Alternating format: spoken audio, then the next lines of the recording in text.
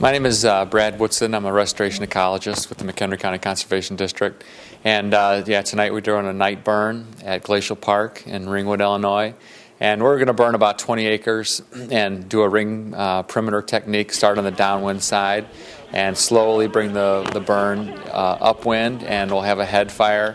And I guess one of the difficulties we're dealing with is we're burning down a slope, and typically the fire burns much better up a slope.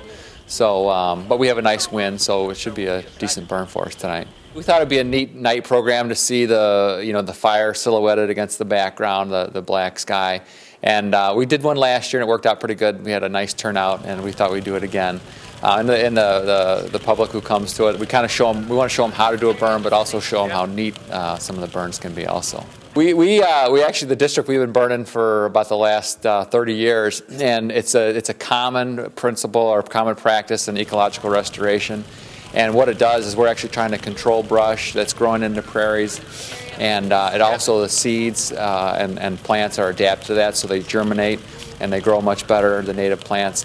So it's a management tool we use to manage prairies and woodlands. Yeah, typically we'd love to burn some of our areas every 2 to 3 years, but the district's at about 23,000 acres now, so a lot of times we're only getting into areas every 3 to 4 years, and that's just enough burn rotation to keep some of the brush under control. Yeah, I'm glad we had a good turnout, and we see a lot more burning going on throughout the county, more and more.